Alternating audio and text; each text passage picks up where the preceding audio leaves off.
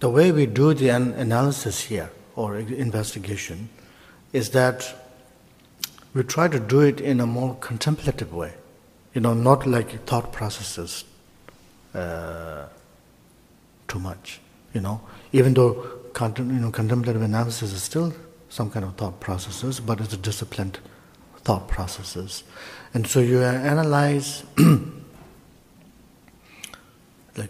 you analyze the cause, you analyze the condition, you analyze how is the right thing.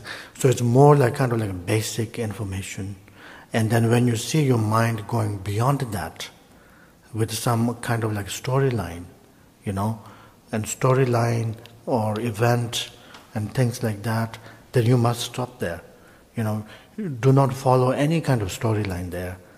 We just try to find the basic information of, okay, when he says this, then it triggers my emotion, or when this person does this, or when I think of that, and so forth. And just like that point, and then we can stop there for now and work with that as a mindfulness reference point, reminder. That's one thing. The other thing we do is we use analytical meditation, right? Analytical meditation. So we sit in the shamatha, basic shamatha, basic calmness for a while, and within that we investigate one emotion, right?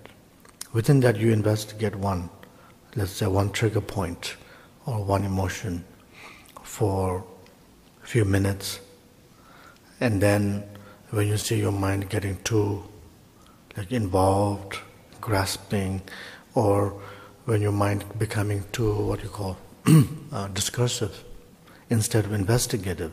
There's two differences. These are two differences, discursive and investigative. So when it's getting too discursive, you come back to breathing. Come back to breathing meditation, shamatha, and then after a little bit, then you investigate again.